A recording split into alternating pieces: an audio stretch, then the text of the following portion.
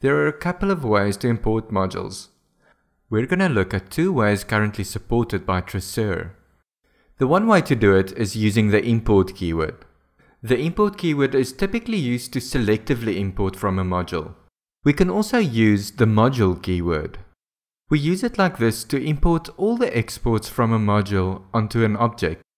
In this animation I used greetings for the object name. We'll start with the module keyword. So we say that we want to assign a module called vehicles from the file at this path. Let's spit out the contents of our vehicles array to the console. Now this won't work, but I want to show you what happens if we run it. You can see it didn't resolve vehicles. That's because we didn't export the vehicles array from the file. Let's do that now.